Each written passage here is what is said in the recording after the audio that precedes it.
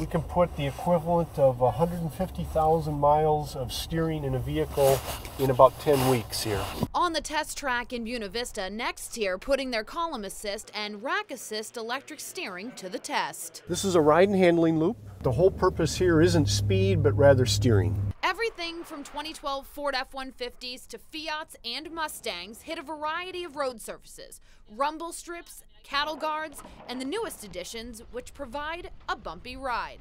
So our new investment in the past year are these two surfaces. The right side is a fieldstone surface, very aggressive. And then the left lane is a rough cobblestone, typical of a European road.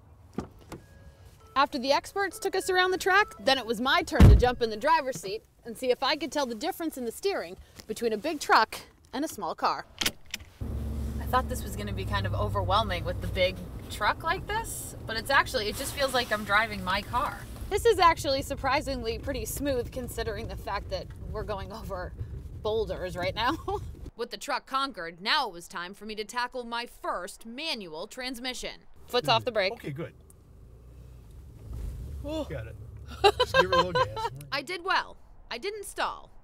Now time for the Mustang, and the difference between the rack and column assist steering was apparent immediately. This one feels more like the truck, whereas the Fiat, I felt like I had to pull a little bit more coming into the corners. Sure.